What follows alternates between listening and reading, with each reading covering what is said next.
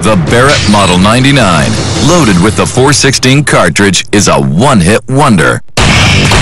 The ultimate rifle needs the ultimate ammunition, and for sheer velocity, the .416 cartridge is hard to beat. The bullet leaves the barrel approximately 3,300 feet per second, which is phenomenal. It is effectively a very long, very heavy bullet, which helps it cut through the wind very well. Until now, cartridge design was based on a simple principle. The heavier the bullet, the longer the range. Chris Barrett of Barrett Firearms was prepared to challenge that rule. The challenges of designing the .416 round were many-fold, from the design of the actual cartridge, the geometry of the cartridge itself, its capacity, the bullet design, of course, and then coming up with the proper, the powder, the propellant that actually drives that bullet. The most common high-velocity round, the .762, can travel out to 800 meters. The bigger 50 caliber round can hit targets out to 2,000 meters. But what if a smaller, lighter cartridge could go further with greater accuracy?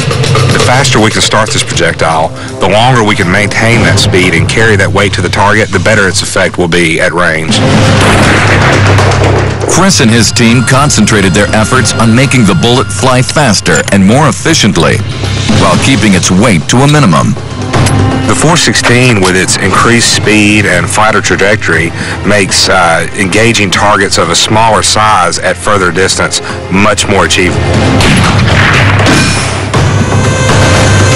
It extends the range of the normal sniper almost 1,000 meters. Laura Getch is a sharpshooter with first-hand experience operating a variety of weapon systems. This is the Model 99 Barrett in .416, and it's a lot of fun to shoot. The Barrett Model 99 is a precision weapon, perfectly suited to an expert markswoman. It's a single-shot bolt-action rifle. It produces just a very gentle push to your shoulder. And if you're only getting one shot, then you better make it count. The high accuracy that you achieve with the .416 Barrett assures that you will hit your target on the first shot. There's very little delay between pulling the trigger and hitting your target. Because it reaches the target faster, the round is more accurate. The bullet is at target quite a bit quicker than a 50 caliber. It's sheer velocity.